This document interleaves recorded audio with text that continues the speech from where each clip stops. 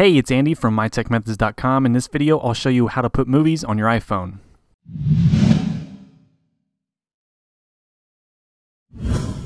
So instead of spending a bunch of money on the iTunes store and buying movies through iTunes, you can actually copy any movie from any DVD onto iTunes and then sync it to your iPhone. And that's what I'm going to show you how to do today. And let me tell you, if you don't have movies on your iPhone right now, you're definitely missing out. To do this, you'll be using DVD copy software from a company called DigiArty, and they make the absolute best DVD copy software out there. It's by far my favorite. It's very easy to use, it's fast, and it's high quality. And the software is available for Windows and Mac users. So the first thing you want to do is click the link in the video description below. If you're a Windows user, click the Windows download link. If you're a Mac user, click the Mac download link. And that link will start an instant download of this program. So download and install that DVD Ripper from the link below, and you'll be able to try it out for absolutely free. And if you like it, you can register for the full version right from the program itself and for a special discount.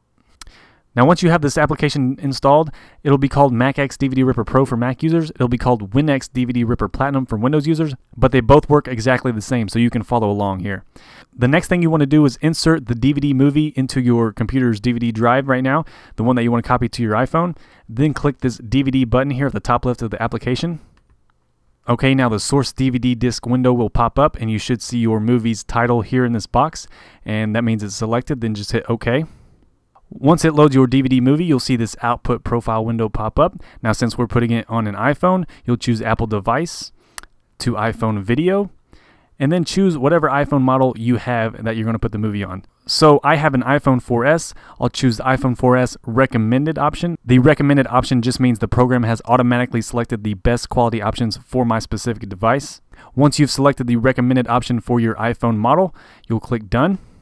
Now the program has automatically selected the main movie file itself. Here you can see that Title 1 is selected. Now down towards the bottom you have a destination folder. This is where you're going to copy the movie to. So if you browse, you can choose any folder that you want to copy the movie to. So I'll just select desktop. You can choose whatever folder that you want and hit open.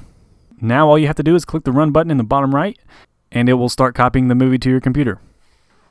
Alright, and once the copy is complete, the movie is now on your computer. It shows up in the folder that you copied it to. Here it's in my desktop. I saved it to my desktop folder. Now, in order to put the movie on our iPhone, we have to put it into iTunes first. So the next thing you want to do is open up iTunes. Then go back to the folder that has the movie in it. Here's my desktop folder.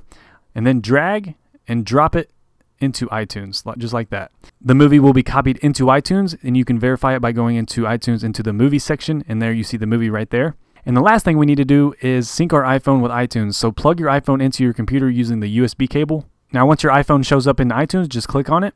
Then go to the top and click on Movies, and check the checkbox to sync movies, and then click Apply. And the movie will be copied to your iPhone, and you'll be able to watch it on your iPhone from the Videos app.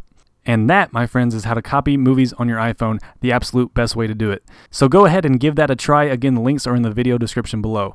If you like this video, if it helps you out, make sure you give it a thumbs up, and make sure you subscribe to my channel so you are notified when I upload more helpful videos like this in the future. Thank you so much for watching. Keep having fun out there. I will talk to you later.